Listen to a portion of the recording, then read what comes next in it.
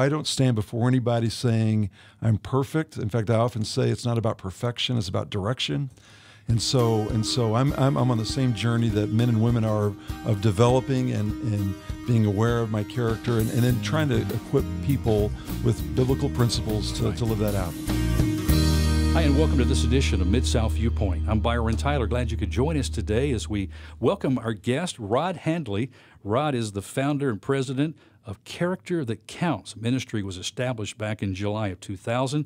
He's authored over 20 books. Previously served as Senior Vice President and COO, CFO for the Fellowship of Christian Athletes. We know a wonderful ministry all around, not just in the country, but all around the world. And so, Rod, good to have you here in Memphis. Good to be here. I know we're taping our program, but you have an event you'll be at tonight with, I believe, Faith Baptist. Is that correct? It's actually Bartlett Baptist. Bartlett Baptist. There's a lot of Baptists, and they have a lot of different faith in Bartlett. But hey, I'm sure the folks at Bartlett have faith too, though. That's right. I guess they do a thing called Man Church, so I'm going to speak to their men tonight. So it's going to be a pretty exciting night. Well, we're glad you're in town. We have a mutual friend, David Sitton, who's brought you by the studio this afternoon. I know you've been on kind of a whirlwind of a tour as you've been here in Memphis. Is this your first time in town? Oh, no, I've been here many times. I've spoken at Germantown Baptist and Bellevue Baptist and Central Baptist. And so, yeah, you got a great city here. Love always coming back to town. Now, we have a connection here now. Kansas City is where our home base is. Bot Radio Network started there back 54 years ago, 1962. And is that home for you, Kansas City? It is now. Yeah, I moved there in 1989. Thought I was coming for 2 years, and I've been there 26. So yeah, it's a great city, and I know the Bott family real well. And you've been to some of their events, and you help kind of coordinate some events together too, I believe. Yeah, the Bott's been great supporters and sponsors of a lot of events that we've done together. And the one we're working on currently is our Faith and Family Day with the Royals, and the Bot Radio Network is a huge part of that. And we actually had a luncheon yesterday in town that I couldn't attend.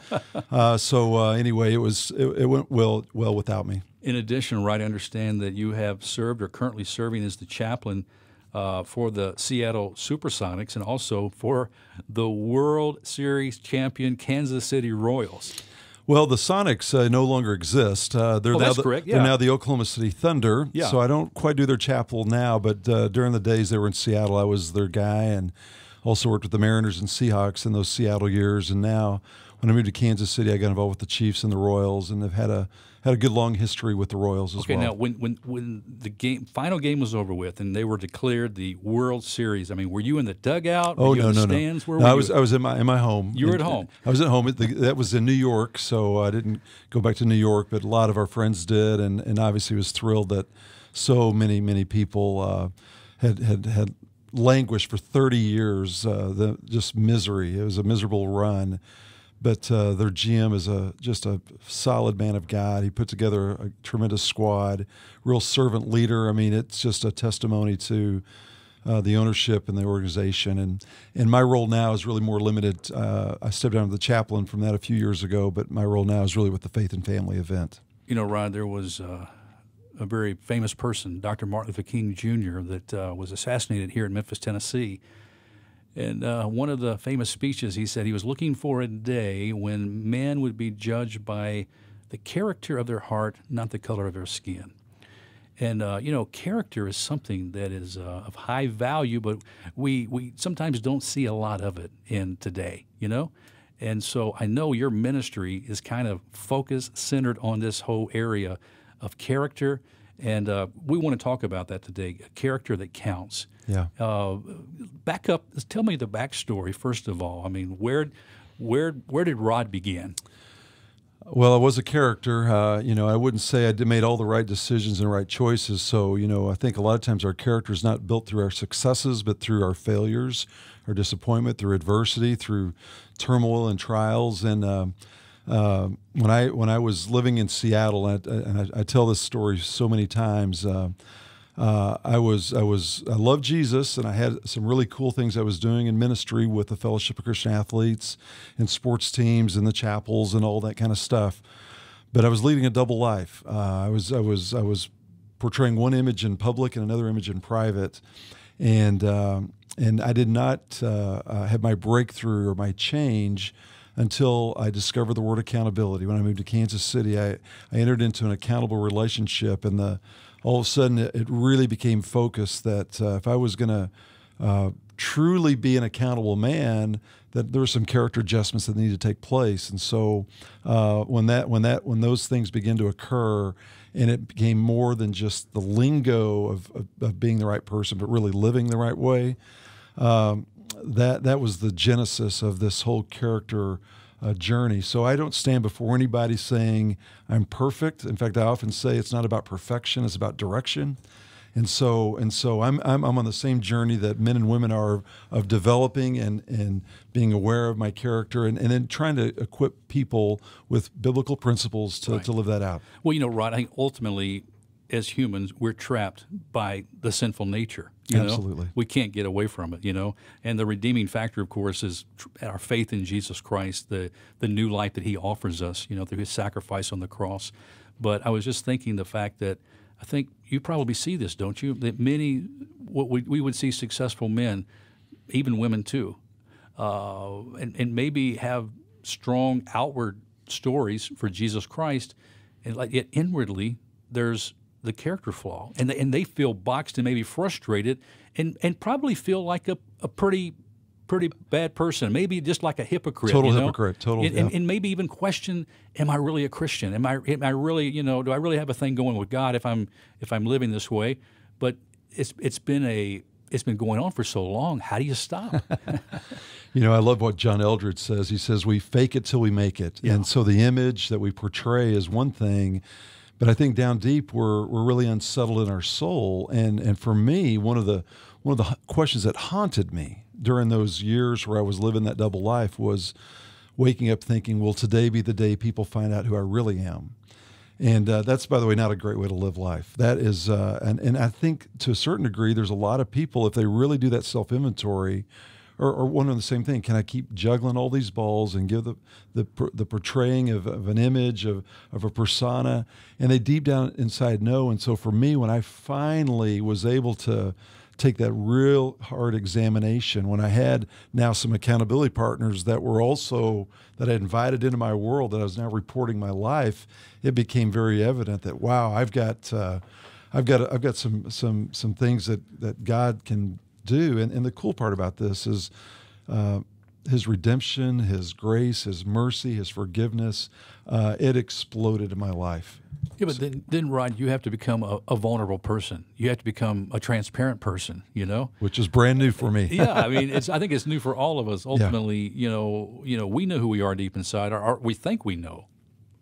But having that, like you said, the team of people around you that you are accountable to for how you do what you do, Yeah, I tell people many times it's being honest with God, honest with others, honest with yourself, and actually the most difficult one of the three is self.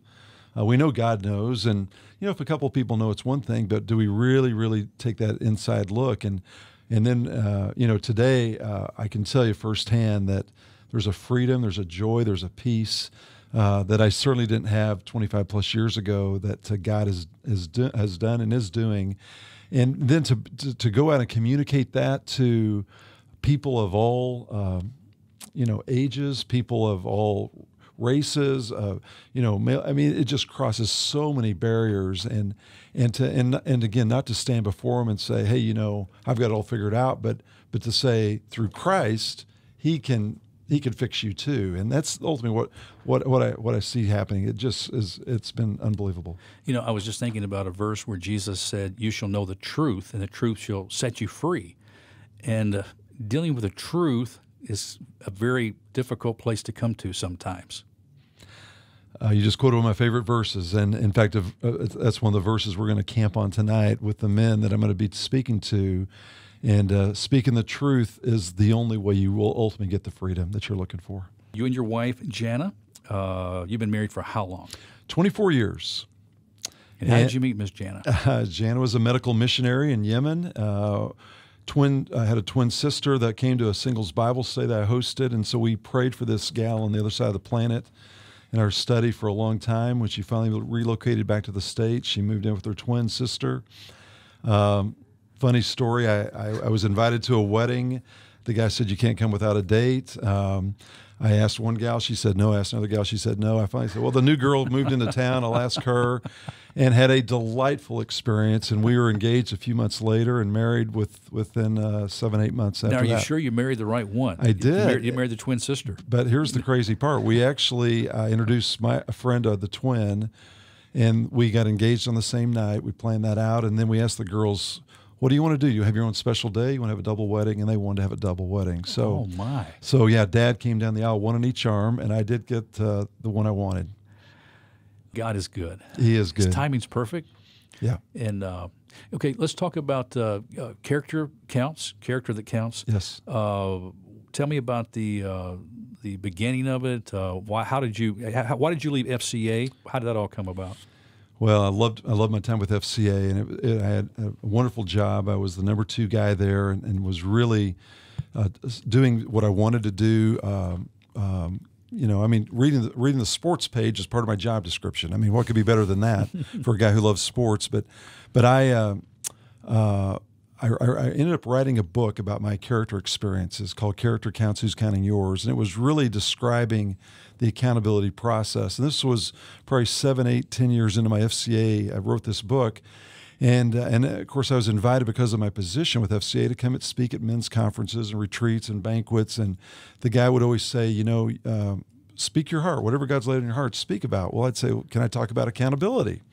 Oh, sure. We haven't heard of that talk before. And so I'm speaking to all these groups, and they're saying, well, where'd you get this material? And I'm, well, it's just personal experience. And they said, you ought to write a book. And so after I wrote this book on accountability, literally the Pandora's box opened with just numerous opportunities. And I'm trying to juggle my role being an executive with FCA and yet have this passion about this subject that seems to be resonating with men, women, and teenagers. And so in the year 2000, I jumped off the cliff.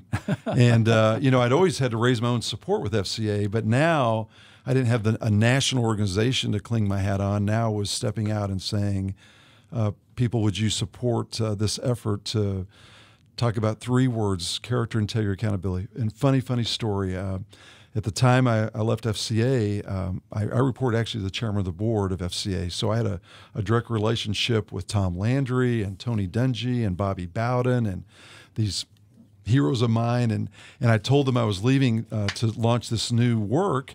And they didn't know what to do. I mean, they're kind of, well, okay, we'll clap for you. I mean, and then I stepped in the hallway and had the meeting after the meeting. I don't know if you've ever experienced this, but then they tell you what they really think.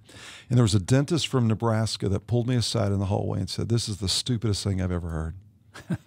Character, integrity, accountability, those are common sense words. He says, 30 days from now, you'll be back here begging for your job back. Wow. And you know what? 30 days later, I was wondering, what have I done?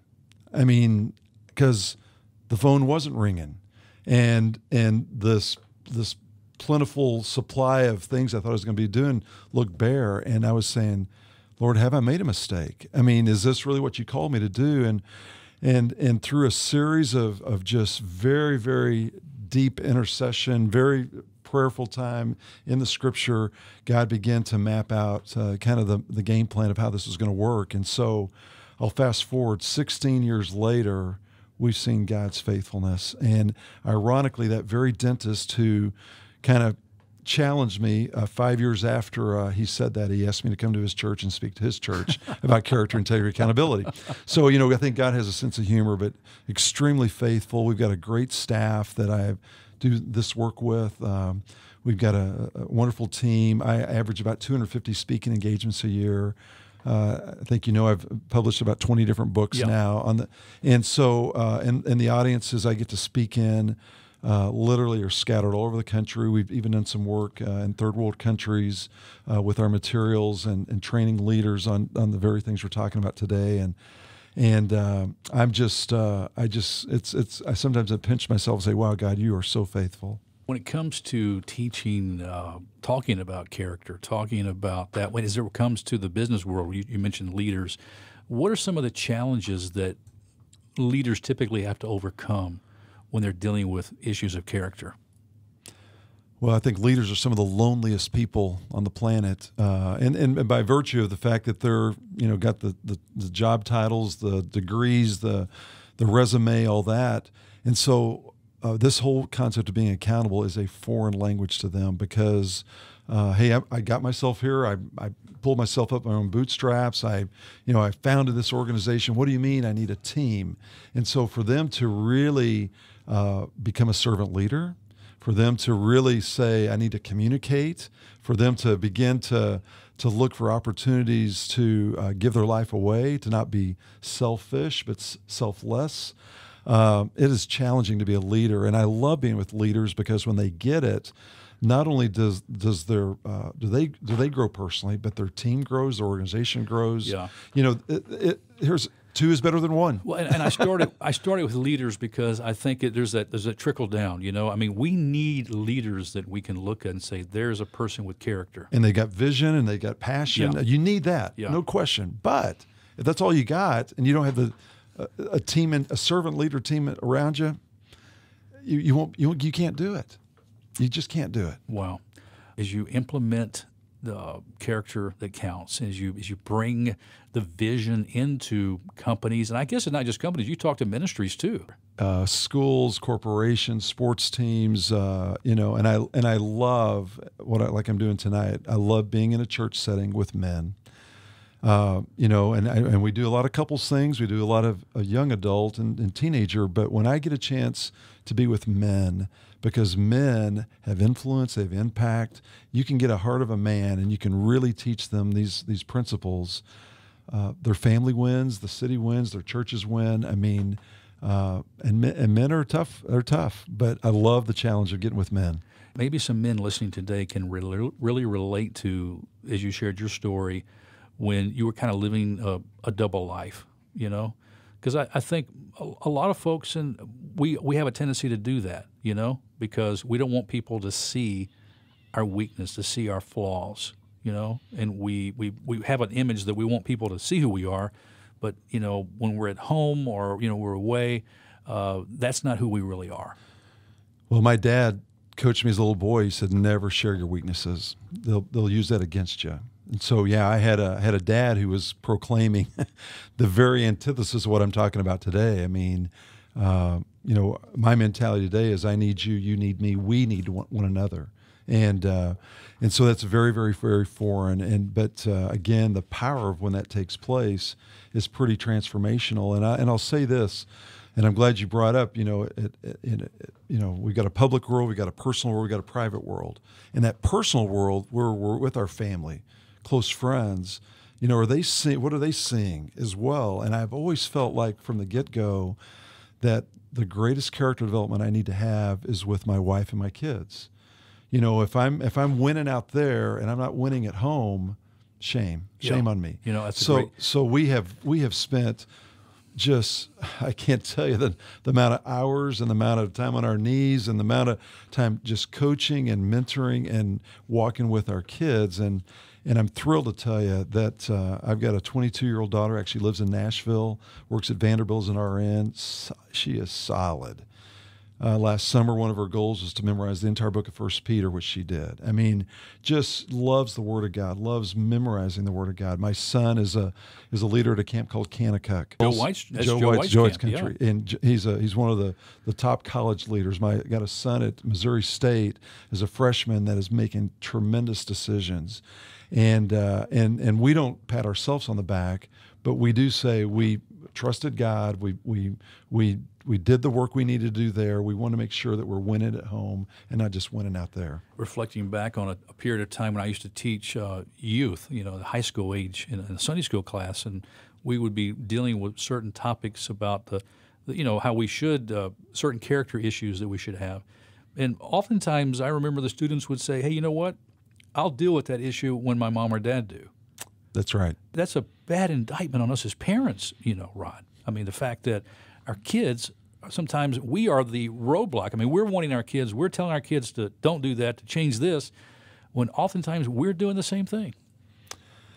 Oh boy, you're now. I mean, this is exactly what we teach and preach to not only to the men on that side, but we also the pushback we get from teenagers is, I will be interested in this when I see mom and dad doing it. So yeah, this is exactly what we try to work on. You said over 200 venues per year that you are sharing Character That Counts. I mean, yeah, and there's a couple seasons that are real busy, and this is one of those we're in seasons. it right now. Oh yeah. How do you stay motivated? What drives Rod to do what you do? Change lives. I mean, really, when I see people getting it and implementing it, not just hearing the words, but actually the implementation, absolutely fires me up. I just totally love, whether I'm in Maine or Minnesota or Texas, and you see the light bulbs go on, and you begin to hear the stories, the feedback. Hey, because when we do a conference or retreat, I tell everybody, you have enough information right now to bring change. Yeah. We give them questions. We give them accountability questions. Here's the questions you need to be at. We tell them how to find the people that they're going to be interacting with. We actually, during the course of the weekend retreats, actually put them into groups, and so many of those groups even walk away saying, okay, this group has been meeting all weekend, see you guys at Monday morning at McDonald's. We don't need more information. We got it. Yeah. And then for me to get the feedback on the backside, oh gosh, it just music to my ears. You know, I was just thinking about us as a society and just how powerful character and good character is to being a healthy people, you know? And I mean, we're living in a day, as we mentioned, you know, where character doesn't seem to be on a priority list, you know, for the most part. And it affects all aspects of our life. You know, I was in a coffee shop the other day, and even the way the waitress was responding, or the attendant was responding to me, was I didn't feel it was appropriate. You know, I didn't see that I was getting the treatment, because I used to manage a restaurant business, so I'm pretty big on that. You know, how you treat a customer, and you know we've lost some of that basic respect for each other. You know. We've actually identified about 120 different character words and we teach and preach and do, like I say, weekend seminars and all kinds of different deals on those words. And the reality is you're never going to fulfill all those words trying to just muster up your own strength. Yeah. You need the Lord. You need a team of people around you. You need, put yourself in vulnerable positions where you can actually kind of learn how to do that. And we're all in process in this, every single one of us. Do you feel the church has really maybe missed the mark on some of this area when it comes to that? I mean, we preach it from the pulpits, but the accountability doesn't. When it comes to the congregation itself, we don't really see that a lot. One of my pet peeves is you walk through a church, got the smile on, everything looks fine, and the question is asked, so how you doing? And what do we say? We're doing just fine. Yeah. Fine. And here's what fine is: feelings I'm not expressing. Yeah. or fearful, insecure, needy, and emotionally exhausted. And so when I hear people say fine in the church, I say, okay, now tell me how you're really doing. And that's where I think the church misses it. We let the fine conversation go by. Everybody's doing fine. But if we really, really look deep in their soul, we would know, hey, I know I got issues, and don't give me the fine answer. I'm your brother. I'm your sister. I'm your friend. I'm a safe person to reveal yourself to. And let's not just pray for Aunt Susie's cancer. Let's pray for what's going on in your heart. And when people do that, oh man, it becomes a game changer. Yeah. Taking that first step, I think once you can get past that, but I think it's important, would you say, to find the right accountability partners. You can't share with everybody. Absolutely. But here's what I discovered. When you have that 2 or 3 or 4 that you are really having that iron sharpening iron relationship with, what happens is even those outside of that inner circle, you'll find yourself wanting to go deeper with them too. Yeah. The quantity and quality of your friendships increase as a result of the intimate encounters you have with a handful. Very prominent businessman that I know of, and if I mention his name, you probably know him. Many of our listeners would. His family has had an impact on the world in their business, and I remember hearing him speak one time, And he started talking about this group of about 5 or 6 men. They've been meeting now for about 30 years, Yep. and they pray together, and and they're accountable to each other. And I'm wondering if that part of the success of how this company has been so world renowned, and not necessarily, but I mean, there's something to it. Not doing it so that you'll be rich or the benefit, but there are certain benefits to being accountable. Oh man, I talk about the depth of your friendships. You're going to grow in your Christian faith. You're going to live by your priorities. You're going to have a support system. You're going to have a peace in your life. I mean, think about, those are all kind of intangibles, but you put those all together, and you're experiencing the freedom and the blessing. You're able to be totally who God's created you to be, and without kind of looking over your shoulder and wondering, am I going to be found out today? And that is what I believe the Lord's referring to as the abundant life. You can now experience the abundant life that Christ promises. So I don't know who you're talking about, but I can probably pigeonhole about dozens and dozens of other people I know who, same thing, and the secret of their success is that inner core group of people that they're aligned with and they are doing life with, and they're experiencing all the kind of things I just talked about. Rod, our time on the program here is slipping away. We're going to have to say goodbye. But before we do, you've written some 20 books. How do you keep up with all those titles? Well, the last 16 years, I've written books for Fellowship of Christian Athletes, their summer camp program. So it's a team study on character series, and we actually put some meat on the bone for them, and every summer to just give them what they need in terms of that. So the last book was called Rise. It just came out a couple weeks ago, and we're as far as I know, the foreseeable future, we'll continue to do that for them. Our main book is called Character Counts, Who's Counting Yours? It's a book about the hows and whys of accountability. It's our lead book. It's the one that when I get a chance to do just a single event, that's the book I'll land on. And then we have a book called Life in View of Eternity, which is just a power-packed book of character principles, and that's the book that we've actually have begun to translate into some foreign languages and help some other countries. So, really? In Haiti, it was translated into Creole, and here's a cool God story. 400,000 Haitians in the last 5 years have been through that book.